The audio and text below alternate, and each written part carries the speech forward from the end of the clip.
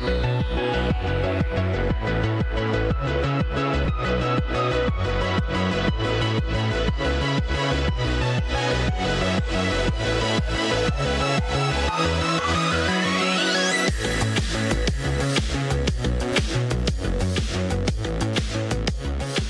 morning, everybody. Great to see you today. Welcome everybody in the lot. Make sure you stay hydrated. Walk out there to a bunch of skeletons. That wouldn't be good. Only 111 today. I want to give a special shout out to those from Phoenix Rescue Mission that are joining us online, as well as our larger online community as well. Great to have you guys with us. As Pastor Chris said, I want to just say thank you so much for those of you who grabbed a wristband with a student's name on it from last week as you left the service and you prayed over our students. My daughter went to camp, had an amazing time. Thank you for being a church that prays.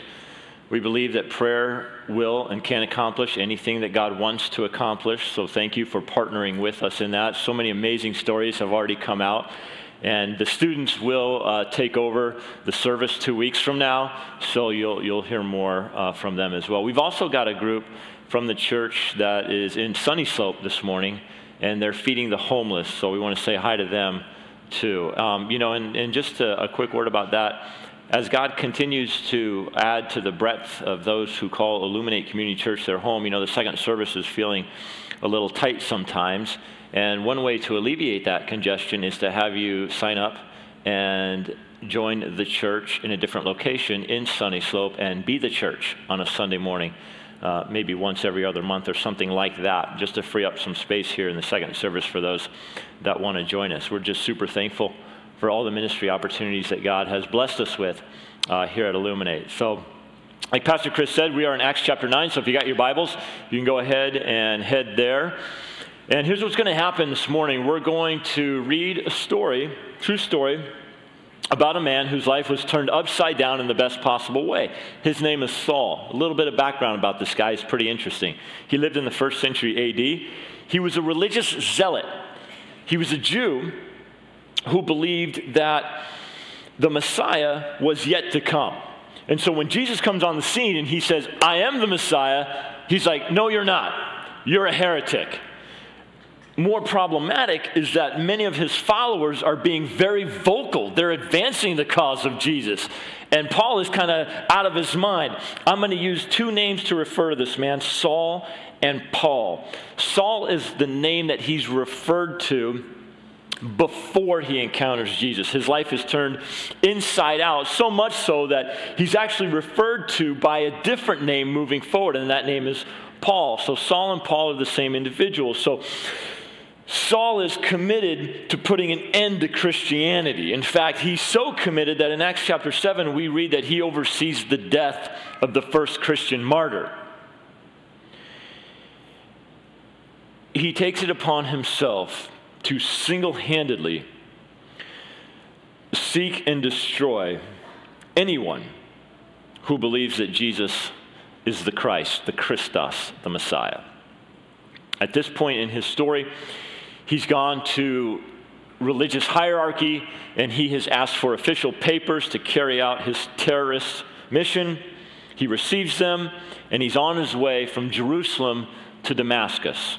And then something happens that changes his life. Chapter 9, verse 1, "But Saul, still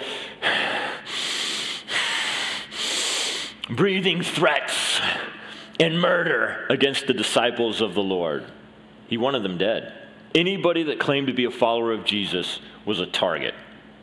So he goes to the high priest. He's like the guy who's in charge. He makes all the decisions. And he asks him for letters. He says, "Can we make this official? Can we make my mission official? You give me the proper letters so that when I go from synagogue to synagogue, I can say, here's why I'm in town. I'm looking for those Jews who have placed their faith and trust in Jesus as the Messiah. Aren't they deceived? They're following a heretic." He asked him for letters to the synagogues at Damascus so that if he found any belonging to, this is a great phrase, the way. Early Christians were referred to as the way. Why? Well, in part, Jesus said, "I am the way, the truth, and the life." So this has to be stated. Jesus left no other alternative.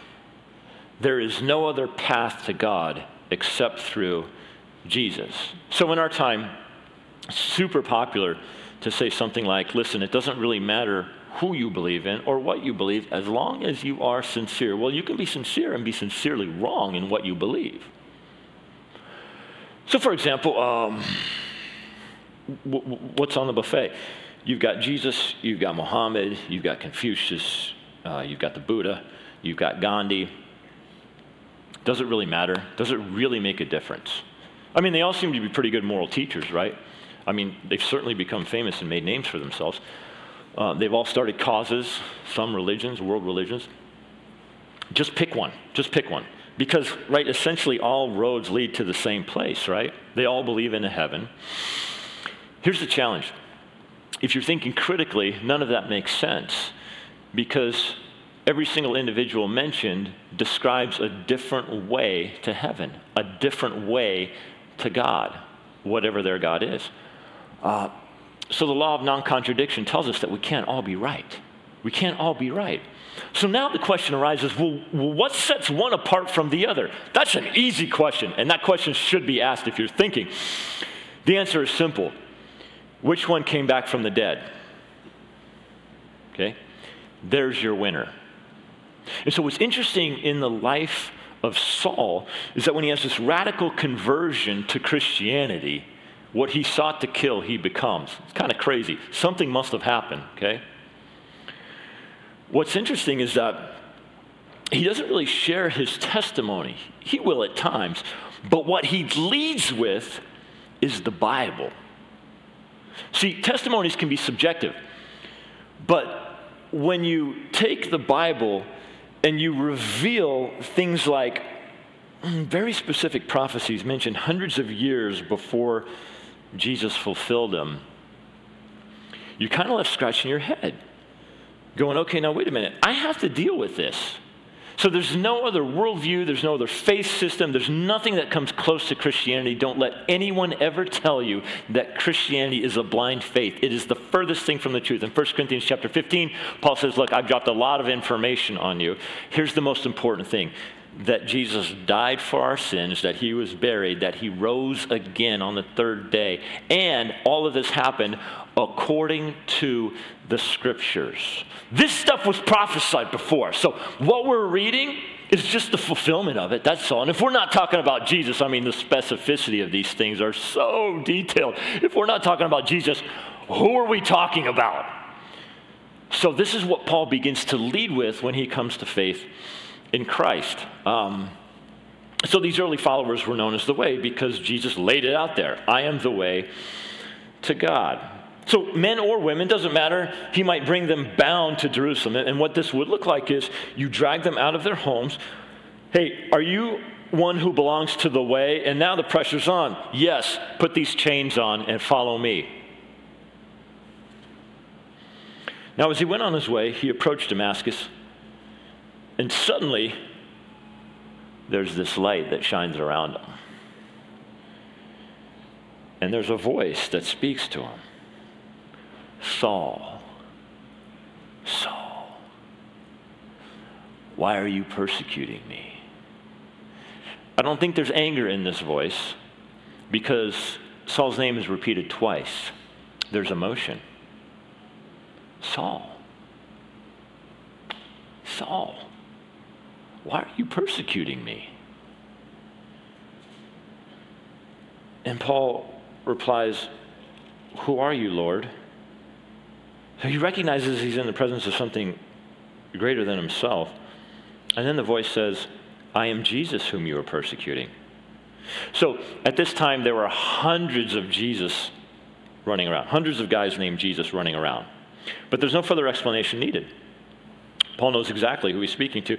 But rise and enter the city, and you will be told what you are to do. So the men who were traveling with him, they stood speechless. They heard the voice. They didn't see anyone. So this is Luke's way, the author, of saying there were eyewitnesses there. Okay? This didn't happen in isolation. This isn't something he just fantasized about and made up. There were eyewitnesses. Saul rose from the ground. Although his eyes were open, he couldn't see anything.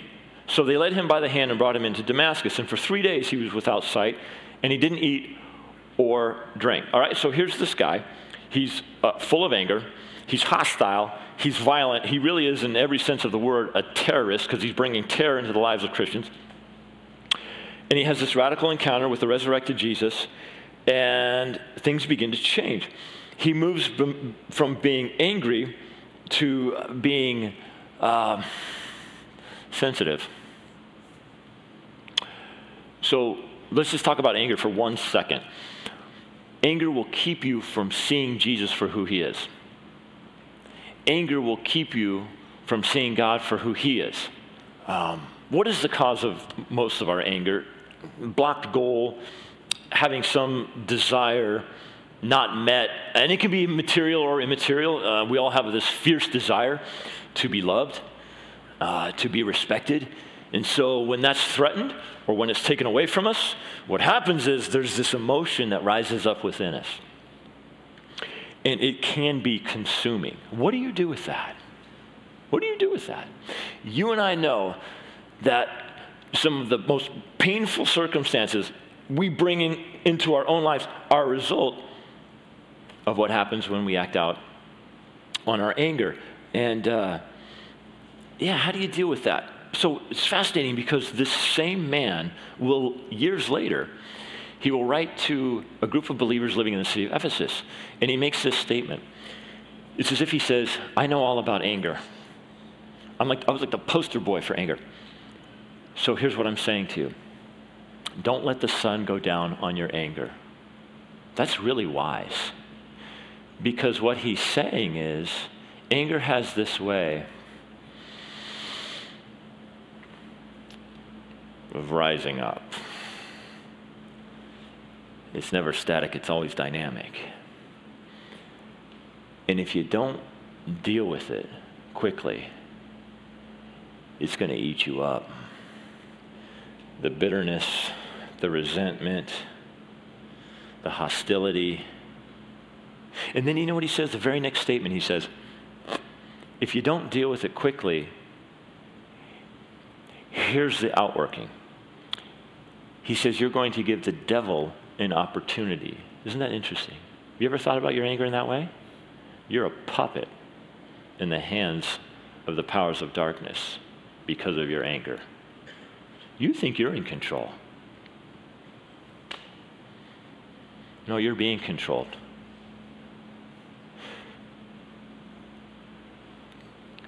So here's this guy who's taken from anger to a place of, I can't see. I need help walking. And it's as if Jesus says, all right, here's what's going to happen. I'm going to give you 3 days in total darkness to think about this conversation, to do nothing but think. And so he's so disturbed by it. The text says he doesn't eat or drink. Now there was a disciple at Damascus named Ananias. God speaks to him and says in a vision, Ananias. Ananias says, here I am, Lord. And the Lord said to him, arise and go to the street called Straight. And at the house of Judas look for a man of Tarsus named Saul, for behold, he is praying, and he has seen in a vision you, a man named Ananias, come in and lay hands on him so that he might regain his sight. Now, Ananias isn't dumb. Saul's reputation is so far and wide for being this beast. He says this, but Ananias answered, Lord, I've heard a lot about this guy and how much evil he has done to your saints at Jerusalem. This is a bad guy. But the Lord said to him, go, for he is a chosen instrument of mine to carry my name before the, wait for it, Gentiles. Gentiles, non-Jews, they didn't get along. We'll see this more next week. They hated each other. Gentiles viewed Jews as nothing more than slave labor. Jews viewed Gentiles as dirty, unclean pagans. And now, what we're learning is that Paul's mission is to the very people that he would never, ever associate with. Maybe God would say, go reach your fellow Jews with my message. But now he's saying, you're going to go to those who formerly you despised. And again, marching through the book of Acts, what you see is God doing something that no one expects, but he's doing exactly what the world needs, because through Jesus, all these diverse people are being brought together. And again, the world had never experienced anything like it. That's why in a little bit we're going to read that in the city of Antioch, that was the first city where they were first called Christians. That's significant because Antioch was one of the most culturally, ethnically, racially diverse cities in the known world at that time. And so you have all these people from these different ethnicities and races coming together, and people are like, we have no explanation for this. We have no word to describe what's happening. Well, the thing they all have in common is that they're followers of Jesus. So let's call them little Christs or little Christians. And it's beginning to happen now. But this is blowing everybody's mind, and it's going to take something supernatural like this to happen. By the way, as you move through the book of Acts, the miracles become fewer and fewer because now it's on the people of God to advance the mission through their holy lives. That becomes the attraction. So the miracles are becoming fewer and fewer. But it takes a miracle like this for everybody to go, could God be serious about building this family wherein everybody's welcome? No matter what your background is, it's exactly what he's doing, and he's going to prove it with Paul. You're going to go reach the Gentiles. It's just nobody sees it coming, and yet it's happening. He's a chosen instrument of mine to carry my name before the Gentiles and kings and children of Israel. For I will show him how much he's going to suffer for my name's sake. The one who caused my people to suffer is going to become one of my people. And now he will do the suffering. Because Jesus says, when you persecute my followers, it's as if you're persecuting me personally. So Ananias departed and entered the house, and laying hands on him, he said, Brother Saul, the Lord Jesus, who appeared to you on the road by which you came, has sent me so that you may regain your sight and be filled with the Holy Spirit. And at this moment in Saul's life, he's experiencing something he's never experienced before. And if I were to put it in one word, I would use the word broken.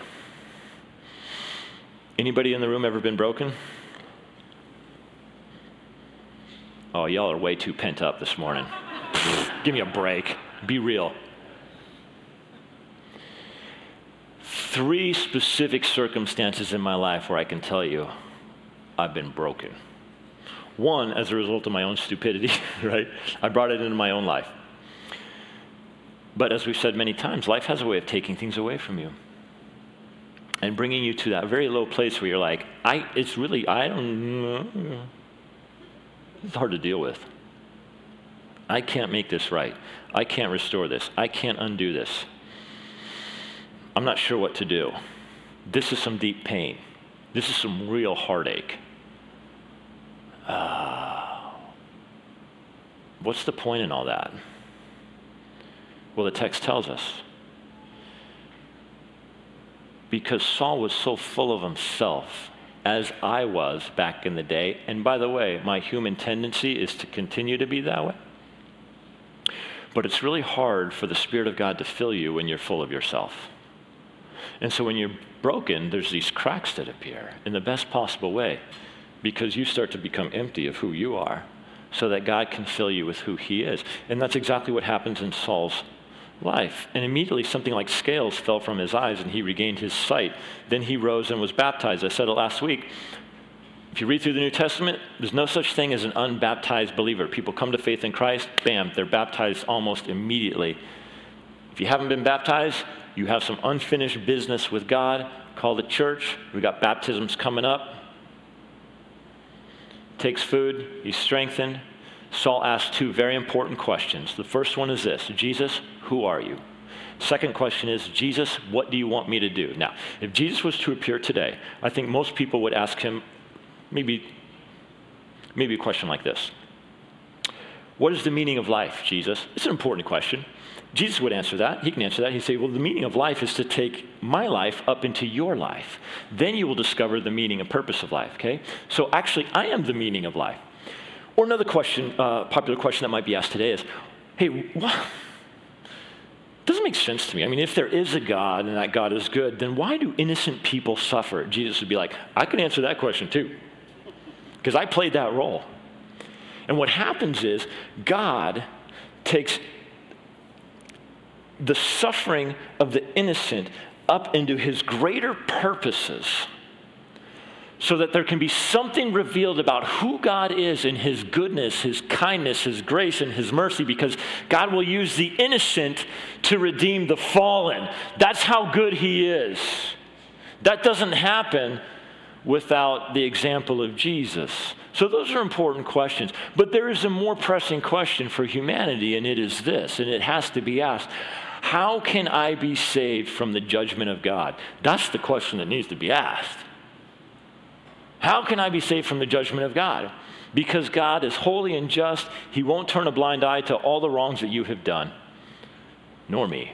He just won't do it. He can't do it. He's bound by his nature. He just can't do it. It has to be dealt with. So, Jesus, who are you? Well, I'm the one that took the wrath of God toward you upon myself so that you can be spared. I take all of your junk upon me, and in return, you get eternal life. Great deal. It's a good deal for you. Accept that one. Don't pass on that. And what do you want me to do?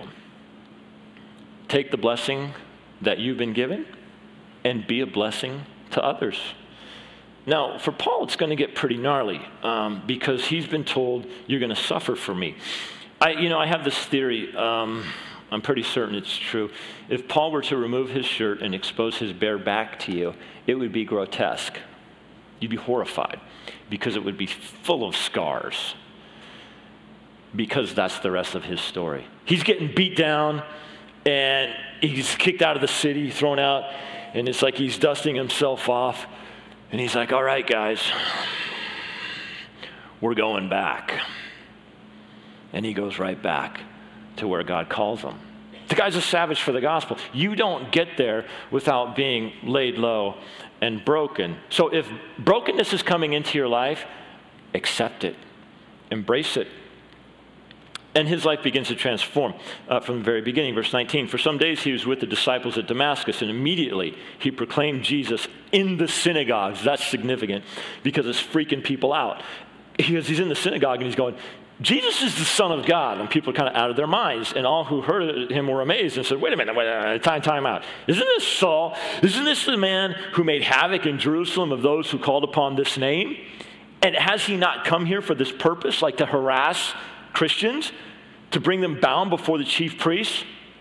Do we have the right guy? Is this the right guy on the brochure? You can imagine Saul's coming to town. This is a big deal in some of these towns, man. This is news. And so all these good God-fearing Jews, they're filling the synagogue, and the place is buzzing. And then Saul gets up, and they're like, what's he going to say? And he says, I'm here, yes, to tell you, yes, that Jesus, yes, is the Messiah. What? No. This is the wrong Saul. But Saul increased all the more in strength and confounded the Jews who lived in Damascus. Look at this. By proving that Jesus was the Christ. That's a strong word, that word, prove. Prove. How do you prove Jesus is the Christ? Saul did it back then the same way I would do it today. So his context is the synagogue, so here's how it goes. He stands up and he says, hand me the scroll from the prophet Isaiah. And he goes to what we know now as Isaiah 53. And he begins reading through, which is a crazy description of how when the Messiah comes, he's going to die for the sins of the world through death by crucifixion. And yet, crucifixion hadn't been invented by the Persians, let alone perfected by the Romans. But it's in the text. And then he says, hand me the scroll from the prophet Ezekiel. And he goes to what we would know as chapter 36. And he says, God spoke about a time when he was going to remove the heart of stone that's found within his people and replace it with the heart of flesh. Well, Jesus is the one who comes and he does that. And then he says, okay, what do you want to listen to? Hand me the scroll from the prophet Jeremiah. And Jeremiah talks about how one day God would be extending his family to all people, all nations on the planet.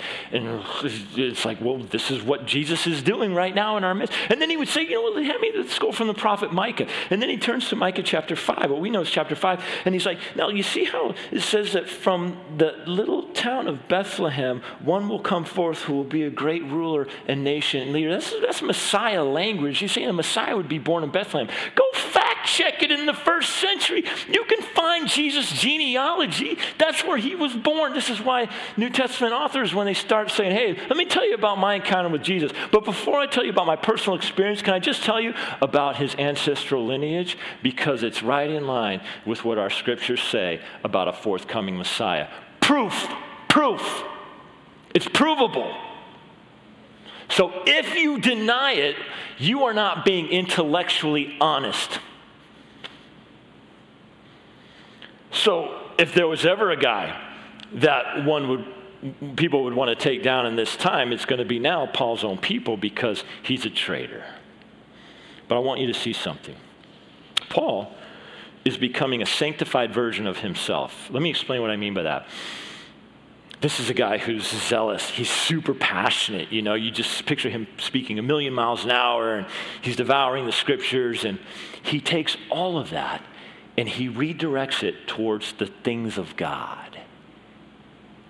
Formerly, it was, how can I disprove Christianity? And he used his intellect, his passion.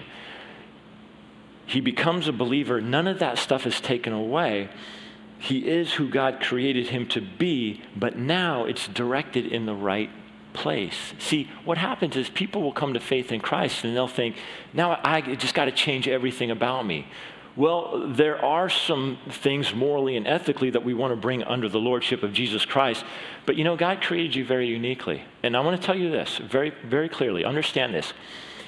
No one can be you better than you. So please be yourself. Be the person that God created you to be. So you might say, well, I'm super extroverted. Awesome. Be an extroverted, sanctified version of yourself. You say, I'm more introverted. Praise God. Be an introverted, sanctified version of yourself. All of the things that made Paul unique are now being used to advance the kingdom. And it's true with you and me. But Paul will be preaching change. In 2 Corinthians chapter 5, just a few years after this encounter with Jesus, he writes, therefore, if anyone is in Christ, he is a new creation. The old has passed away. Behold, the new has come. So to be a new creation is something that is, it's actually it's more radical than you realize, and it's super relevant for our own time, because today people will say, just be true to you, right? That's kind of the mantra. You know, just be true to you. And, you know, I understand what's being said there, but the Christian interprets that through a different lens, because now the question we're asking ourselves is, well, Jason, who are you going to be true to? The new you in Jesus, or the old you before you knew Jesus? Yeah, be true to you, but be true to the new you, the one that's been renewed and restored and redirected and redeemed by Jesus. And this is exactly where Paul is at. And so it's super compelling, because, again, he says, look, in this growth process, we're all somewhere. And for those of us who think that, you know, we might be above others in the family of God, let's just be real and bring it down to this. In 1 Corinthians chapter 6, he says, don't you know that the unrighteous will not inherit the kingdom of God? And then he goes on and he gives a list of things to define what unrighteousness looks like. And before I read the list, I just want you to know that there's something in this list that gets every single one of us. Do not be deceived. See, that's the thing about sin. Sin makes you stupid, by the way. It just does. You're deceived. Do not be deceived. Neither the sexually immoral nor idolaters. There you go. We're all done right there. We're done. I mean, just the idea of idolatry. It's true that our hearts are like little idol-making factories, and we'll take good things, and elevate them to the place of supremacy above God. That's idolatry. Nor adulterers, nor men who practice homosexuality, nor thieves, nor the greedy, nor drunkards, nor revilers, nor swindlers will inherit the kingdom of God. And such were some of you. You were that way, but you were washed. You were sanctified. You were set apart. You were justified. You were put in this right relationship with God in the name of the Lord Jesus Christ and by the Spirit of God. In other words, he says we were all formerly some things. Every single one of us has done something to put Jesus on the cross. So Saul appears in the synagogue and he's preaching. People don't like it. They oppose him. Verse 23, when many days had passed, the Jews plotted to kill him. This phrase, many days, can refer to actually a long period of time. Galatians chapter 1, Paul says that he spent some time in Arabia before he went back down to Damascus. Some commentators think that he was gaining more knowledge in who Jesus was during that time. But verse 24, their plot became known to Saul. Now Saul understands, hey, my Jewish brothers, they don't like what I'm saying. They want to kill me. They were watching the gates day and night in order to kill him. As soon as he leaves that city, he's dead. But his disciples, interesting, he was already making disciples, took him by night and let him down through an opening in the wall, lowering him in a basket. He's going to need a little encouragement. Where do you find encouragement, Christian? In the Christian community. You go to your fellow Christians, verse 26, and when he had come to Jerusalem, he attempted to join the disciples. And they're all out of their minds. They're afraid of him, for they did not believe that he was a disciple. Can't be. There's no way. This guy's too far to be saved. But Barnabas, whose name Bar means son of, the Abbas means to encourage. So literally, he's the son of encouragement. But Barnabas took him and brought him to the apostles and declared to them how on the road he had seen the Lord, who spoke to him, and how at Damascus he had preached boldly in the name of Jesus. So he went in and out among them at Jerusalem, preaching boldly in the name of the Lord. And he spoke and disputed against the Hellenists, these are the Greek Jews, but they were seeking to kill him. And when the brothers learned this, they brought him down to Caesarea and sent him off to Tarsus. And Paul will become the greatest church planter the world has ever known. The rest of us who planted churches, we bow down to Paul. We are here in large part because of his zeal and his commitment. So, a couple of things to take away. Number one, understand that religious zeal does not save you. Religious zeal does not mean you are going to heaven. What gets you to heaven is Jesus, period. So, Saul was the guy that, he was in synagogue constantly. He was tithing on top of his tithes. Right? He held fast to all Old Testament law, and he wasn't saved. He wasn't going to heaven. Why? Because he didn't know Jesus. This is what Jesus said on the cross, in the Garden of Gethsemane before the cross. He's like, hey, is there a plan B? Because I'm not thrilled about being crucified, so is there any other way to provide salvation for mankind? And then he says, not my will, but your will be done.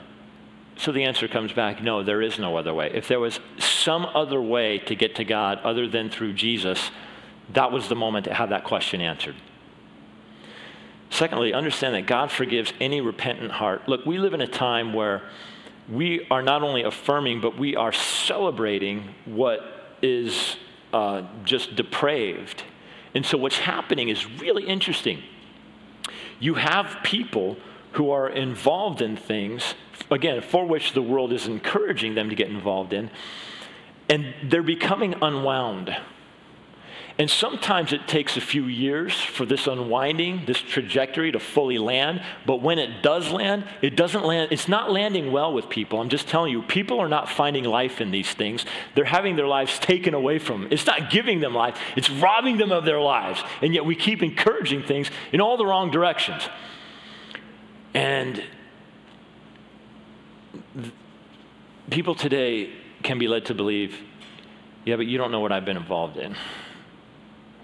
You don't know what I've pursued. You don't know what I've engaged. God could never forgive me. Okay, Saul was a murderer. He sought to kill Christians. And God said, you're mine. And he experienced his grace, mercy, and forgiveness. It could be that you just need to focus on being more of a sanctified version of yourself. This is the answer to the dull Christian life that you've been living. Let me say that again. This is the answer to the dull Christian life you've been living. God created you for the purpose of serving him. And when you step into that, you begin to experience the life that he intended for you to have. That's the life of meaning, purpose, order. I'm going to tell you, adventure. And then there may be some in the room who, the reality for you is, it's just a season of brokenness for you. And what I would say is, don't resist it. Embrace it. God wants to use that brokenness as a prelude to this amazing filling in your life. I know it's hard. I know it's painful. It's not always easy. But at one point the Apostle Paul will write to his younger protege Timothy, and he will say, comfort others with the comfort you have been given. There was a time in Paul's life when he needed a lot of comfort, and he got it from God, from God's people. He says, you're going through what you're going through so that you in turn can be a blessing to those around you. You can come alongside someone and say, I know what it's like to be sympathetic. I'm empathetic to you because I've been down that road. I have been through that valley, and the text does not say God will lead you around the valley of the shadow of death. He will lead you through it, which means it's going to be dark for a while. And you just don't know how long that valley is. But the psalmist says, God is right there. So you look forward to that. You certainly never asked for it, but you look forward to coming through. And then God says, great. Now, that test is part of your testimony. Because there's always a test in the testimony. So if it's a season of brokenness, although difficult, embrace it. So Father, it feels like every week we open up the scriptures and we get such deep truth. We don't get this kind of challenge from the culture. These are words that lead to life. And more, as these words are spoken, I really believe they are resonating with people. Because of the deep lostness, people are searching for life rafts. They are searching for the way out. It's no coincidence that Jesus described himself in the exact manner that people need today. So, Father, as we leave this place, will your Spirit impress upon each believer here what it means to be a sanctified version of ourselves for your glory. And for those who don't know you, God, keep drawing them in, not here by accident, not exposed to this text, these words, but all within your sovereignty. God, continue to work as only a supernatural God can, all for your glory, so that the name of Jesus can be made famous and can be made known, not only throughout the valley, but throughout the entire world. That is the name of Jesus Christ. And God's people said,